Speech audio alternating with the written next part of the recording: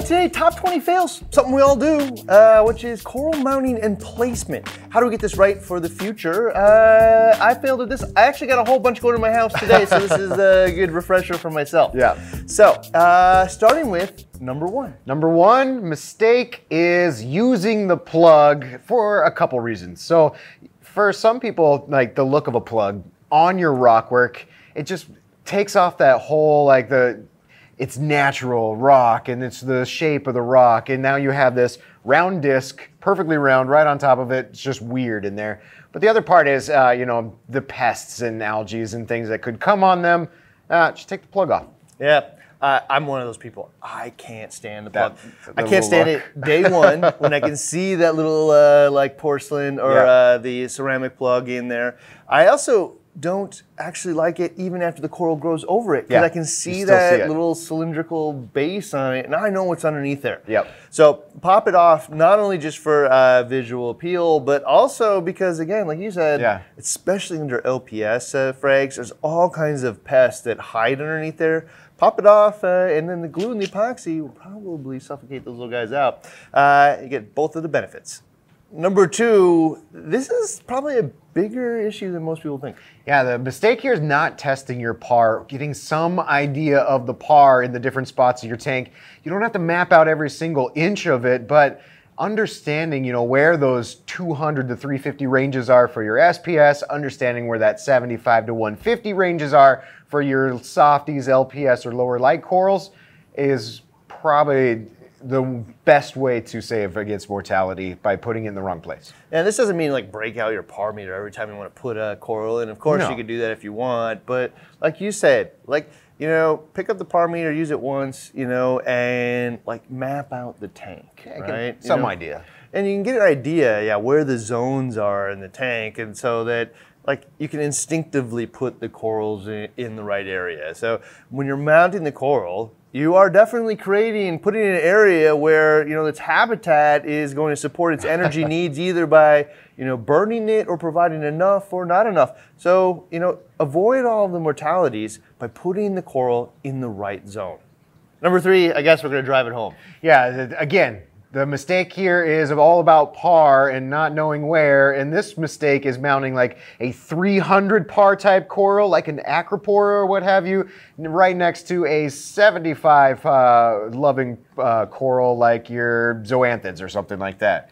Just doesn't work. People do it all the time. It seems obvious, but you'll see it all the time. Somebody will put an acro right here, and then just 6 inches to the right, put like a trumpet coral or something, you know, something that, you know, really doesn't require the same amount of light. In fact, doesn't like that amount of light. Very far apart, and so, you know, make sure that you're thinking about this when you're putting it in. Like, you know, I know you want a mixed tank, but two corals that are 300 to 75 right next to each other, it's gonna be difficult to achieve. Number four, some people will say this is blasphemy. Yeah, the mistake here is using standard epoxy for your coral mounting, and I've used a bunch of them, the gray stuff, the purple stuff. It winds up flaking off and underwater, and you got to use a whole bunch of it. Probably works well in dry conditions when you let it cure outside of the tank, like if you were building rockscape or whatnot, but when it comes to mounting corals underwater, it just doesn't work for me. Yeah, I don't know. Can you make it work? Sure. Is it the best solution? I don't think so. No, and so the reason I don't like it is on an established tank, the gray epoxy looks ugly. On a less established tank with white rock, the purple, it looks ugly. And it takes a really long time, and often coralline doesn't even grow on it. So I don't know. It's just not a good looking thing. And on top of that, it's really hard to get the corals to hold. So you push the coral, the epoxy in there, push the coral in, and it just kind of wants to fall out because the stuff doesn't cure very fast. You end up using a lot of it in many cases, and it just looks awful. There are better options out there, especially if you're only mounting a few corals at a time. Little bits, yeah. And so for my goal is to use as little as possible. And so the coral gum from Tunes, I believe this is actually just like a purple dental epoxy. Is what it is. But soft, it's malleable, it doesn't flake off. It doesn't make your skimmer go insane. And it's still like a two-part epoxy where you mix it together. but it cures in like 90 seconds, right? Yeah. So you mush it together real fast, you push it in the hole, put the coral in it, and if you can hold it for, you know, probably at that point, 30 seconds, done. Right? And it allows you to use a lot less of the material so that you just can't see that it's in there. Also, it's kind of permanently malleable. It's got like a little bit of a flex to it. So if I ever want to get it out, usually I can use one of these tools here and kind of dig it out, and it'll come out in like one big chunk. Instead of like when the epoxy cures inside of there, it's done, man. And it's going to be that ugly purple forever. You're going to be chipping it out. But your encrusting corals or your SPS eventually, you know, will base out over the top of it, and you'll never see that it's there. And like you said, the smallest amount. So I'm going to say that, like, at first reference, this stuff looks like it's a lot more expensive, because it is. But if I can use, you know, 1/4 as much to get the job done, not only visually does it look good, I don't know, the price actually starts to, you know, intersect that, you know what, not only does it result better, but it lasts about the same amount of time, even though I'm using, or I'm paying a lot more. So in the end, probably the price about the same and looks a lot better. Number 5. Viscosity matters. Yeah, so the mistake is not knowing what the thickest glue is. I mean, we've got so many glues out there, and if you go to the hardware store, there's some that are just runny, and then there's gels, and there's different thickness of gels. I always thought that some like Paleo Bond or Jurassic gel used to be, it was a very popular glue, but there's some thick ones out there that you can really use underwater very well. We actually did a couple investigates tests on thickness of gels and how fastly like they dry up or firm up. Yeah, so you can see actually, like, we can make a little coil out of it and see how the height that you could get out of it, as well as how fast it kind of melted down. So you can check out that investigates if you want. But I will tell you right now, as of I just did a whole bunch of coral mounting a couple weeks ago, and I'm going to do a bunch today. And if you're asking me which one I'm going to use, it's this IC gel. Yes, that is over the BRS one, actually. Don't tell anybody. You know, this one works really good, especially it's inexpensive. You're going to use a lot of glue, but I got to be honest, man, this is the thickest gel that we sell, which for me makes it the most desirable. The only thing I'll say about this is if you use too much of it, it gets this weird kind of glossy look in the tank. Oh yeah, I did. This stuff will often like frost over, and it's kind of hard to see. This one makes this like glassy look in it. It's almost like a bubble. It's almost like a bubble gets stuck underneath, and then it's just the sheen on top of it. So be careful how much you use. But if you're looking for the thickest glue, which means that it's going to kind of hold it the longest, as an alternative to using epoxy, often you can fill up a little nook with this type of glue and then push it in there, and it'll cure fairly fast underwater. Not as fast as this by any means, not 30 seconds. But yeah, the thickest glue is definitely the ICE gel. Number 6, this is what I'll be doing today. The mistake here is not using the hybrid method, and this is one that you introduced me to. That is the little bit of hybrid of some coral gum and the super glue together, make a solid bond, won't go anywhere. So this is my favorite method of mounting corals. So hopefully some people will use this and say, this is for me. So basically what we'll do is use a small amount of coral glue. I'll find a little nook where we're going to put the coral. We'll smush it up and then put a tiny bit amount of glue on the top, then smush the coral into the epoxy, put some super glue on the bottom, and then put it in place. And now I have super glue touching the rocks, touching the epoxy, touching the coral. The epoxy has melded into the shape of the location. It is cured in 30 seconds and holds tight. Okay, here's the piece that I love the most. At some point, you know, maybe you have mortality, coral dies, and I have to remove it, or you're just gonna move a coral. Well, I don't want to have this permanent purple gunk all over the rock. The cool part about putting that glue in there between the rock surface and the epoxy is it kind of creates a different type of bond that holds, like nothing, no fish or flow or anything to bump it off. But with a little bit of effort, you can kind of snap it right out. All comes out. Yeah, and it comes off clean. Like, so you snap off the glue, and the epoxy's off there. So you don't see any of that purple epoxy on the rock at that point. So it's not only really, really awesome for getting the coral to stay where you want, having it be done in 30 seconds, but also if you ever need to remove it, it will come off. Number 7, I'm speaking to GSP people, I'm speaking to zoanthid people, mushrooms. Yeah, the mistake is not considering an island for those corals that spread. I've had it with mushrooms. Just put them on the bottom of my rock work. Next thing I know, it's everywhere. Or one of the biggest culprits of this is Zania, pulsating Zania. This stuff just kind of flies all over the place. Put it on a rock out in the middle, kind of like this island in the sand, and then all of those corals that you don't want to spread across your rock work and take over can just have a happy little home out by itself.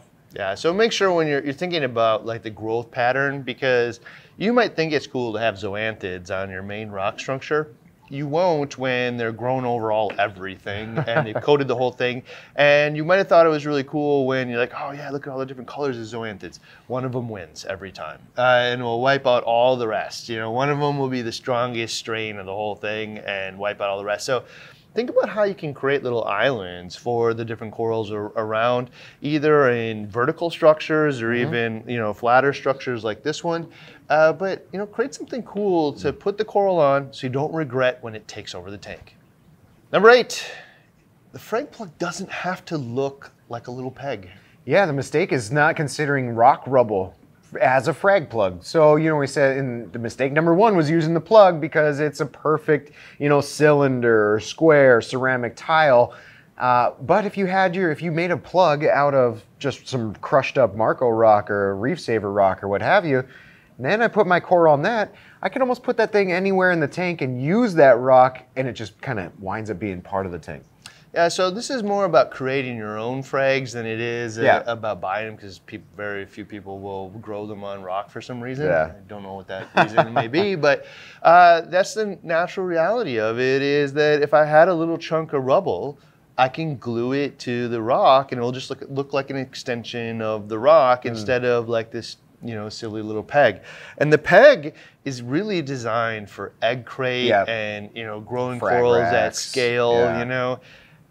You know, I gotta be honest though, you know, I'm not buying the coral, you know, just to grow it. Like, I want it like to look aesthetically pleasing in the tank. So natural. I would pay a few bucks extra if you put it on a natural mount rather than a peg. Or even moved it to there later. Right. I don't know. Yeah, so if you're doing them for yourself though and your friends, grow them on natural little pieces of rock. Throw some rock in the sump so it's cured and ready and has that natural biofilm on it. And you can put that in there and it will look much better in the future tank. Number 9. You could ruin this in the first time you used it. The mistake is using a bottle or glue underwater. So one of the first times I found out, or I even thought of using glue underwater, was watching Ryan's video of mounting the 52 weeks and mounting corals. I see her squeezing this tube of super glue underwater. I thought, didn't even know you could do that. But when you attempt it with a bottle, the reverse suction, when you let go of the bottle after you squeezed it, draws in water, ruins the whole thing. Yeah, it is impossible to create even pressure in a way that you never let up and suck water in. I don't know why, but the bottles are actually the #1 seller. Yeah. I have no idea why that is, because, and I'm talking about the littler bottle in this one, because, you know, again, when you're using it, you can't use it underwater. If you do, you'll squirt water in and ruin it. But honestly, it takes a decent amount of pressure to get it out. Yeah. Whereas all of these little tubes here, roll it up. You know, I squeeze it, there's no reverse pressure. So you can use it underwater. You can apply it right to where you want it in every case.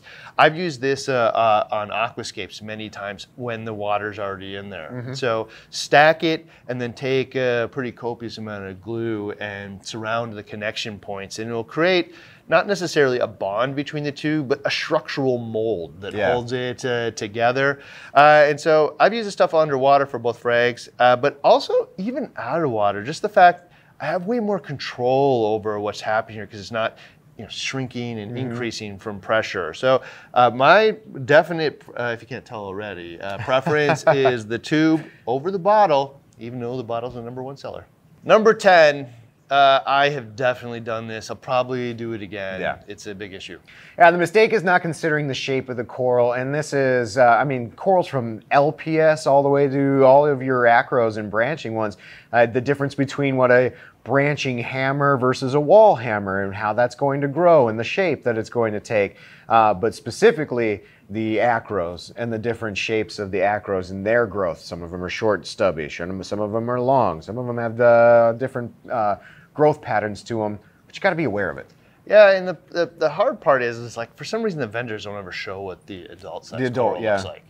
They show you these little nubbins, 1 inch nubbins, and like, you know, if you didn't know any better, that little nubbin of your effluent, you'd never know this was a tabling coral. Yeah, just gonna plate out. It's gonna plate out and shade everything underneath it, right?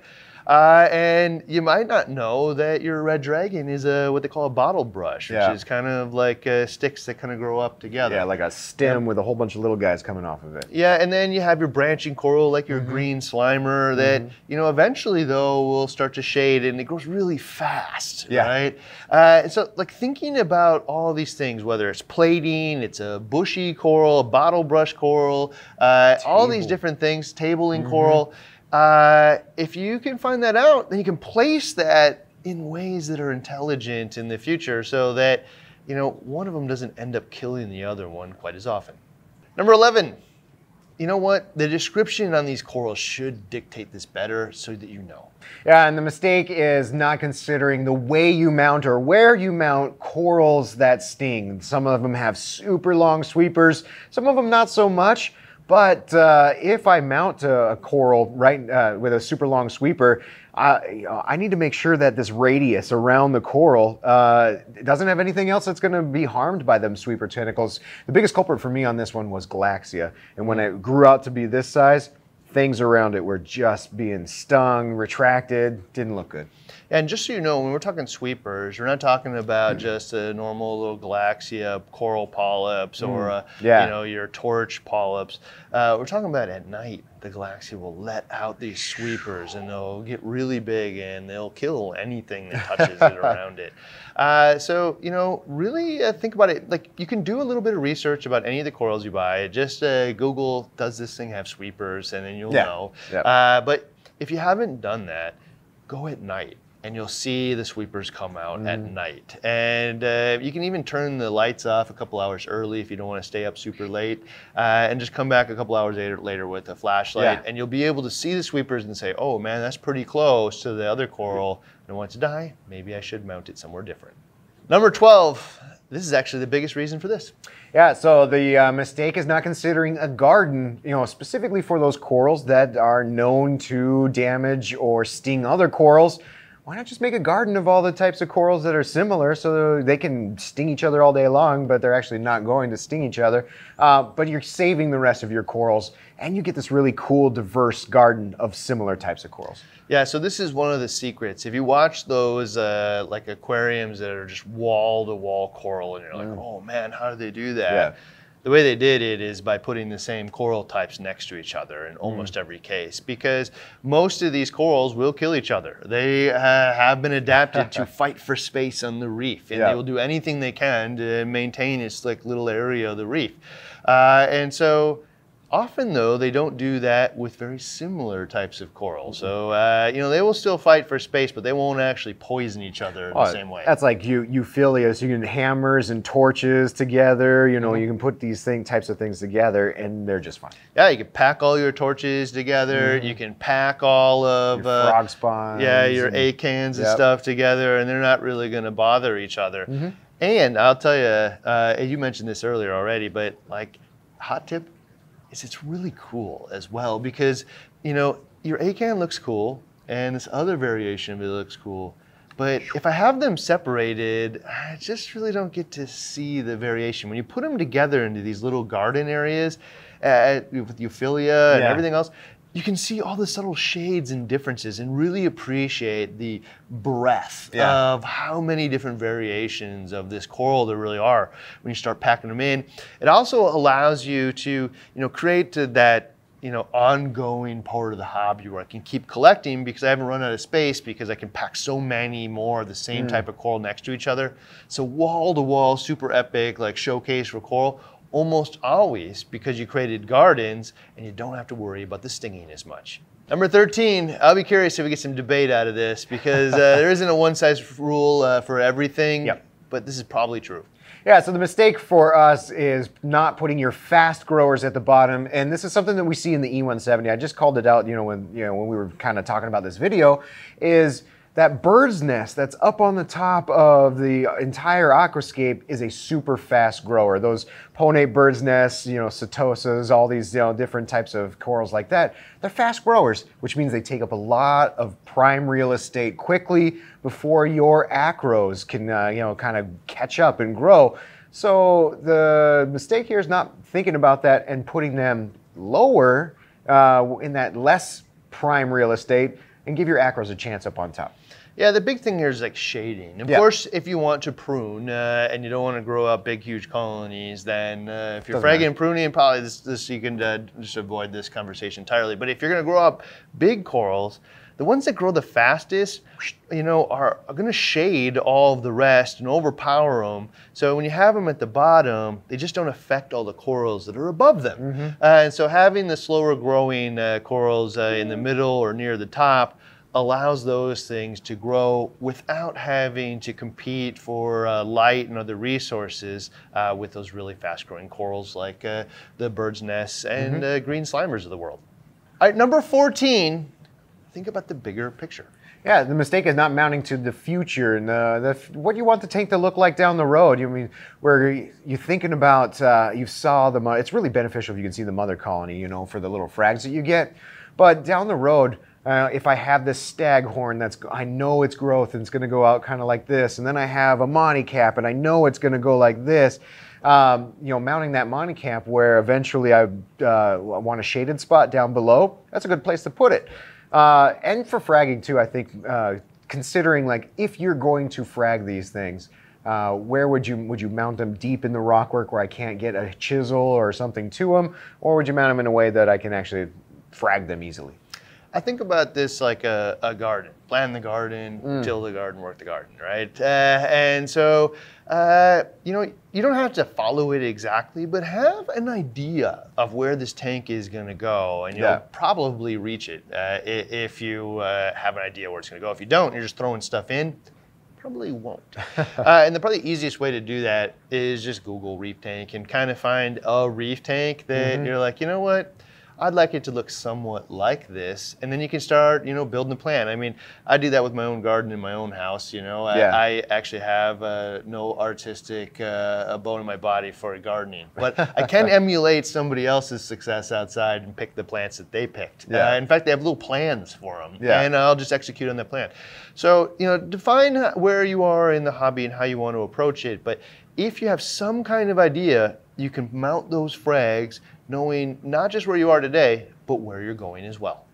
Number 15, I have been guilty of this one even recently. It's like where I want the coral and where it's actually going to thrive best can be different places. Yeah, so the mistake is not considering the flow. There's corals that like high flow, like your SPS, and there's corals that don't like high flow. So depending on the flow and how you put it in your tank, this applies to not only like catering to the corals and putting them in a way where they're the flow that they like, but also like future growth.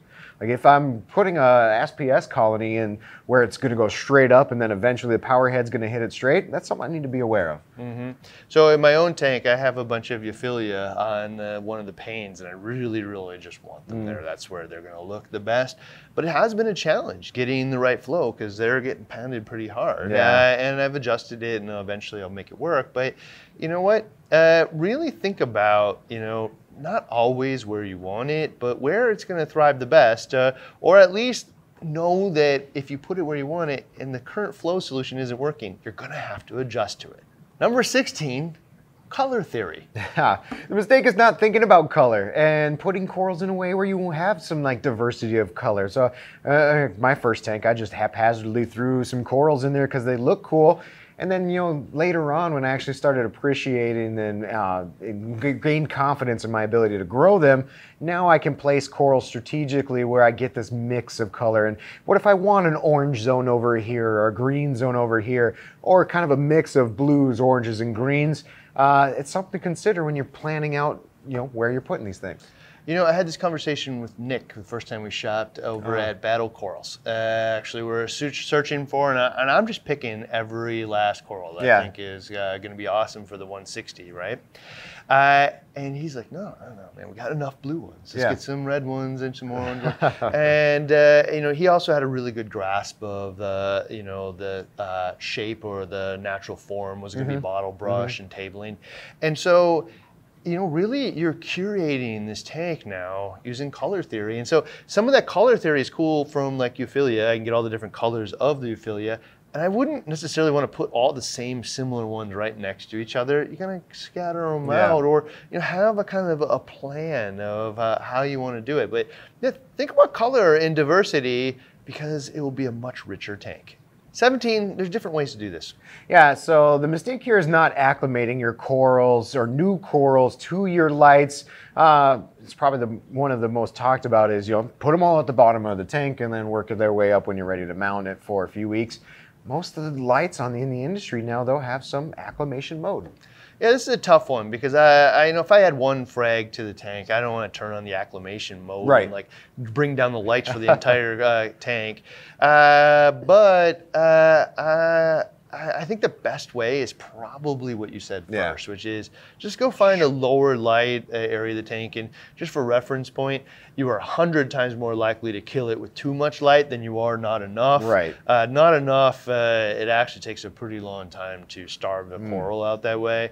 But you can actually kill it overnight with too much light. So acclimate it in the way that you want. You can find little overhangs. You can put it on the bottom of the tank, work its way up. You could use acclimation mode.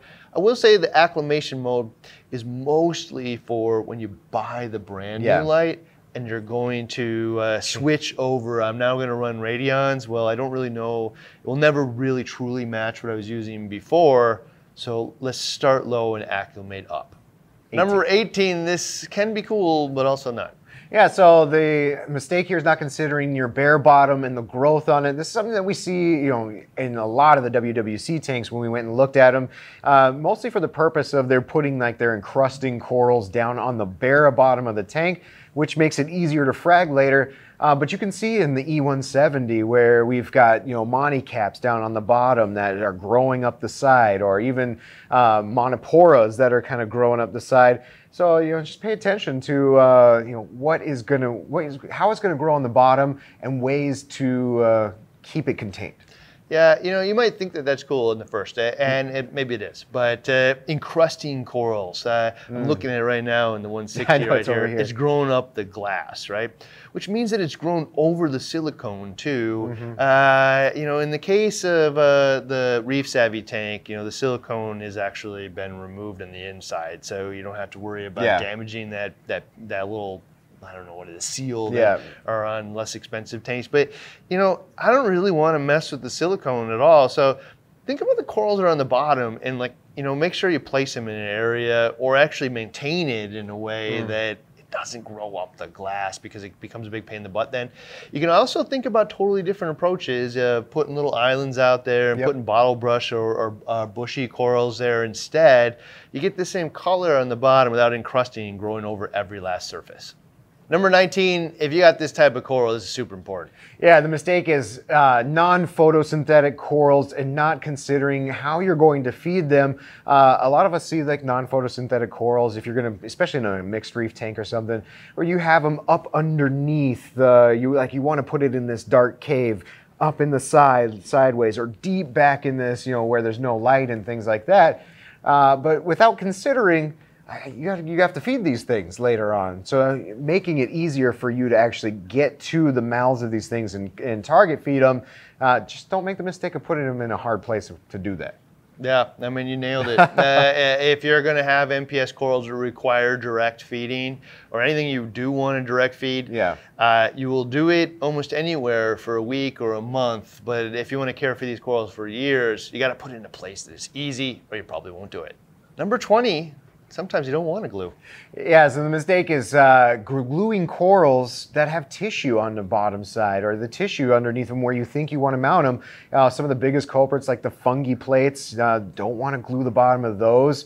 And specifically clams, may not be a coral, but it's the same thing. We're talking about mounting them here. And you don't want to glue the bottom of a clam. No, they have a foot. They'll do that themselves. And in fact, they'll move themselves to places that they like in some cases. So yes, make sure not to glue anything that doesn't want to be glued. Number 21, it can be fun. Yeah, so the mistake is not considering using the coral growth patterns for something cool. Like GSP is a big one that I see, where people make it looks like a field of grass on the bottom of the tank, or even up the side of the tank. It's just got this green, wavy looking grass. It's really cool in some cases if done right. And some of the other coolest stuff I've seen is taking like cyphastria, or these encrusting corals, and putting them over like a skeleton head or some weird structure inside the tank. It actually ends up looking really cool. Yeah, almost like kind of like the sunken treasure in the tank. It's not a coral like a reef, but like it's like almost, it just grows over it and takes on the shape of whatever was on. Yeah, so definitely very cool. So you can use coral growth patterns to your advantage and make it cool. All right, number 22. And the mistake is not considering like more permanent frag racks. There's some frag racks like this Toons coral rack, or some of these Reef racks ones that you can actually put, add some depth to your tank or another dimension to your tank, make this island in the top, in the back or the side of the tank, but it could stay there for, inevitably. Yeah, I mean, this is an awesome choice for just throwing a bunch of your zoanthid frags in there. Letting them just played out on there in the different colors. Eventually one will probably take over, but in the meantime, you'll see them all spread out real cool. I actually have built some of these things just using rubble. I take a rock and break it up, and then reassemble it using the glue and some accelerator spray, and create my own little structures that I want to put frags on. They're sitting in my sump right now, so that anytime I want to use them, I can just throw them into the tank and add these things on. So, create some structures for the future, throw them in your sump so that they're cycled and ready, have that natural protective biofilm on there, and I think you'll be pretty happy in the future. All right, number 23, paying full price. As you know, most of the people that watch these things in the first 7 days get a good deal. Yeah. So 15% off all the glues and epoxies. You can see that discount code over the community tab. If you're already subscribed, you're probably popped up in your app already. Yep. But you can check out all of this stuff right here.